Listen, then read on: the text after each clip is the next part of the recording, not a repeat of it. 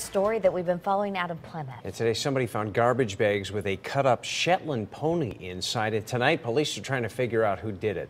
News 8's Noelle Gardner has been following this all day. Today, she's live in News 8 Control with more. Noelle? And in Darren, authorities tell me the person responsible for that horrible act may have used a chainsaw on the animal. Police releasing pictures of the dismembered pony taken at the scene. Too graphic to show you on air. Neighbors in the area tell me it's unsettling. Plymouth police are investigating a gruesome find, the remains of a dismembered pony. The cops were there taking something out of a bag.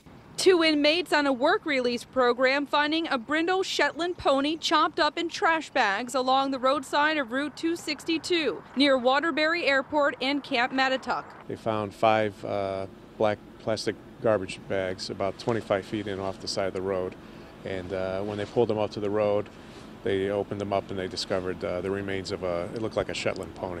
The pony remains were found on Route 262 about 25 feet off the road. Authorities tell me someone may have used a chainsaw to dismember the animal. Plymouth residents who live steps away from where the animal parts showed up say the discovery is disturbing. These type of things don't happen here. We've been here 47 years and we get that kind of stuff. Neighbors ask who could have thrown an animal out like trash. They should be able to find out who owns the pony. Not very many people have ponies. There's no law in Connecticut that requires horse owners to register their animal. And at the scene, there were no footprints, making it difficult for police to solve this case. It looked like they were tossed from there because there was no footprints in the snow leading up to the bags.